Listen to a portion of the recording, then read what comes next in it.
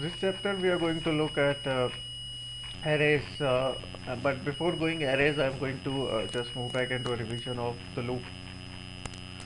So the for loop is requires first entry and first that entry control of finite loop can create skipping conditional expression. A condition expression can have multiple expression like initialization and updation. The second type of loop is while loop, which tests the condition first, and if the condition is true, then only do the things. C's third loop generation is do while loop, is an exit control loop. It tests condition. The break is used to skip the particular part of the program. Another jump statement continues. So break statement, instead of forcing termination, it causes control jump at the beginning of the loop. Go to statement is another jump statement which causes program control to jump immediately to excluded statement elsewhere.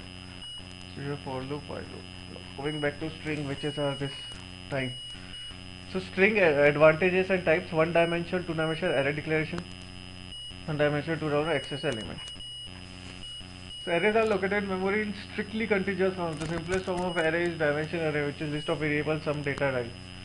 So name of the array A, data type integer, number of elements 5, values in fixed A2, A3 and location. Advantages of array: only limited number of alias particular is required. Now consider it if we require 100 integer type variable is above the approach. Array elements can be accessed using index, therefore organized component designed manner. Types of array: one dimension and two dimension. Printf and D sub I, one dimensional array. Now one dimensional array can be given a variable name such that the variable is called one dimension, like number 1 2 3 4 5 6 7 8 9. For two dimensional arrays you have two items, so marks 4 5. You have multi-dimension arrays. So include void main scanf /d and then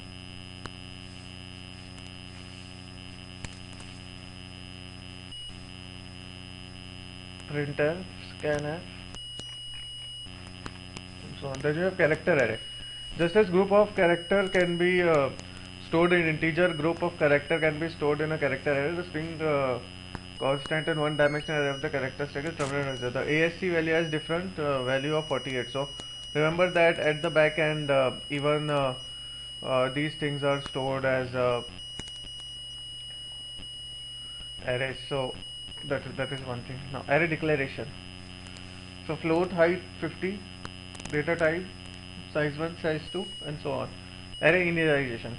An element of an array can be initialized in the same way as ordinary variable while they are declared. Given below are some example: static integer num6, static integer n, static float press. Till the array elements are not given and they are contained garbage, so marriage is to 0. Two dimensional array. Two dimensional initialized by a list of initial value enclosed by braces. Static integer table 2 3. The syntax of the above commas are required. Multi-dimensional array. Access the element of an array.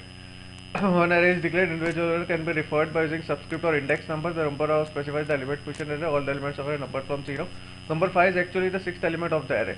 Consider the program given once. The sixth value is array number. Now to read values from this array, we will again use loop to access all the given program segments. Then you have count equal to 0, count is smaller than count plus plus. Printf /n %d value is equal to num count. Data can be inserted into array by treating the element just like any other variable. Each element of the array has memory address. The following program prints element. So include void printer integer all main.